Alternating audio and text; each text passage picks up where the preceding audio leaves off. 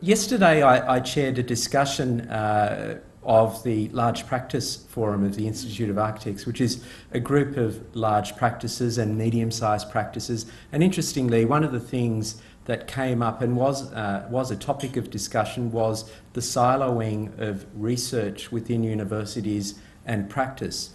And I think it's critical that we create those connections, and perhaps today's forum is to some extent the beginning of that.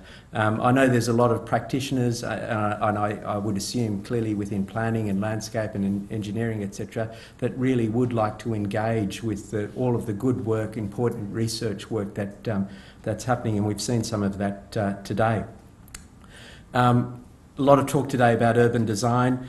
Some call it the contested ground between lots of different competing interests. I really like to think of it as the shared ground.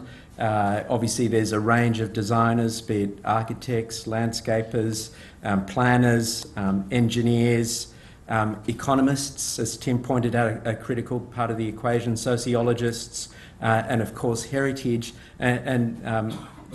overriding all of that is, of course, community. So it's a terribly important area, and to some extent, it's the bit in between that we really need to capture and champion.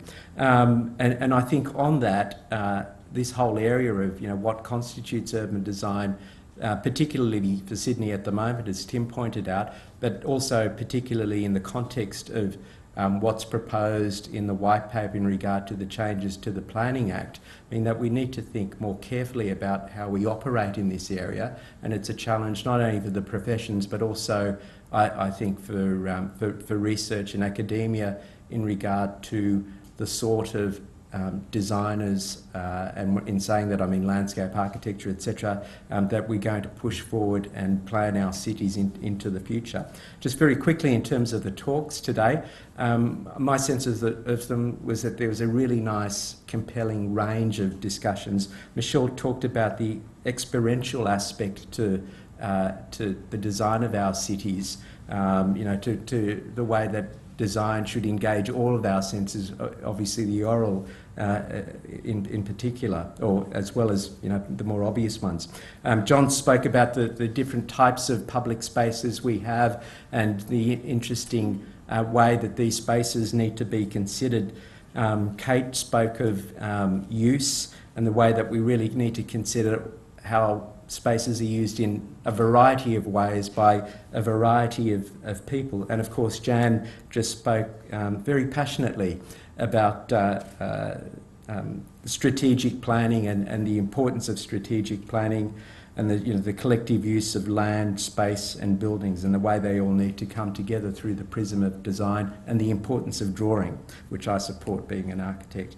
I mean, overall, I think that the key issues from my point of view, or I think the professions, the architectural professions point of view, are density. Tim spoke about that very briefly. That's critical for Sydney going forward.